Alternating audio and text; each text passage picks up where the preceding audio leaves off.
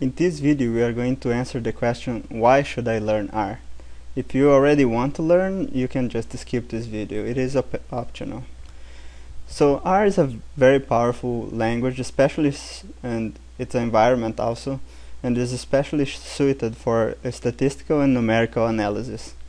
In my opinion, it's very similar to MATLAB, the syntax of it, but it's free, open source, and multi-platform. When I first started working with R in 2008, there were like 400 custom libraries. These libraries are made by users of the language that create their own algorithms and make them available for free. And nowadays there is more than 4,000 libraries. There has been exponential growth in the number of libraries. So this shows that it's a language that's really being used a lot, and a lot of newer statistics courses are using R instead of other languages to teach the students. And I consider popularity a very important feature of a language, because when you stuck with some problem and you can't work it out, if you can go to Google and just search for the problem and find people that had the problem also and already solved it, is really helpful. It adds a lot of production to your work.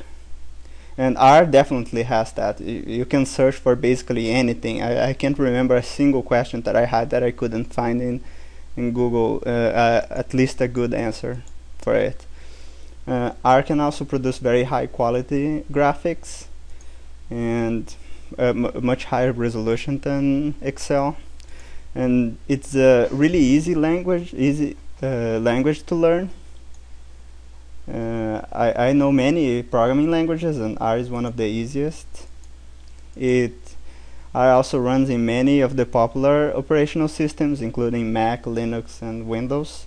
And this is very useful, especially for me in my work, because I make the simulations that I create available in a web server, and most of the web servers are Linux based, so I can just run the same code in Linux and Windows without any trouble, and that's really good for me. And a lot of people ask me, well, if I know Excel, why should I learn R? And the answer is the flexibility and productivity that the programming language gives you. It's kind of hard to really convince you about that. Is when you get to know the language that you can see all the power that you can have with it.